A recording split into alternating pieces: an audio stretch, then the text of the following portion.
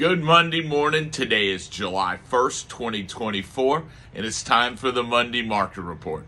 Every Monday, we look at inventory of single-family homes located on saltwater canals that are for sale in Hudson and Hernando Beach, Florida, with at least 2 bedrooms and at least 2 bathrooms, and talk about what's going on in the market. And today's actually a very special day for me. Today is the 10th anniversary of me being a real estate agent and then starting my own brokerage. And it's been a really wonderful journey, but we'll talk about that more in a moment. Okay, today in Hudson, we have 91 homes that meet the criteria, up a couple from last week. And in Hernando Beach, we have 38 homes that are on the market. That's consistent with what last week was. In Weeki Wachee Gardens, that area of Weeki Wachee around Rogers Park, we have 24 homes on the market. In direct access Hernando Beach, regardless of criteria, we have 30. And in the indirect section of Hernando Beach, we have 24. So that's the numbers. They're pretty consistent from last week. And we're going to take some time and really talk about 10 years in real estate and what I've learned and where I think things are. First thing is, I have to say thank you. When I embarked on selling real estate, I never realized that I'd be starting my own brokerage, starting my own brand, and having this level of success. And people ask me why I focus on selling waterfront homes. And it really becomes from my life story. I was very fortunate as a child. I was born in Tampa. My mother's family is from a small town in North Florida called Mayo, and they owned a fishing camp on the Suwannee River, and Mayo is near the Suwannee River. So I grew up traveling to my grandparents on the farm because they were cattle farmers, and we would swim in the springs along the Suwannee River, and then we'd go down to the camp at Suwannee and fish in the bayous, fish in the river, and fish in the Gulf. And it was absolutely amazing as a kid because they'd give us a John boat with a red Johnson 5-horse kicker, a couple of Zebco 33s, and a bucket of worms. And we'd go catch fish all day long, and we were the kings of the river. Take the boat all over there. It was wonderful.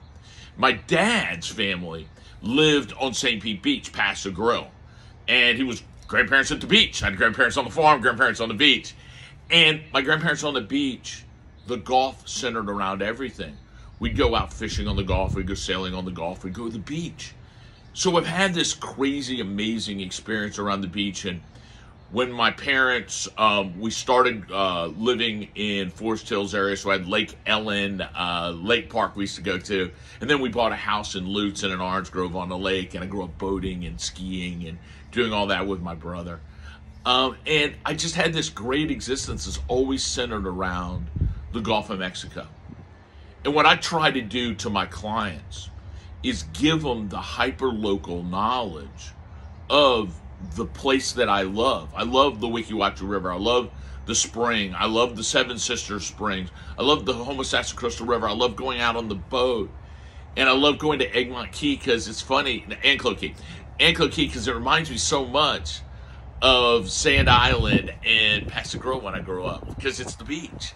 While you go up to the Homosassa River or you go to Weeki Wachee River or go to Seven Sisters, and it's the springs. And then you go fish along this area, and it's all fishing at Suwannee. So it's a constant reminder of the wonderful things that I love about my life.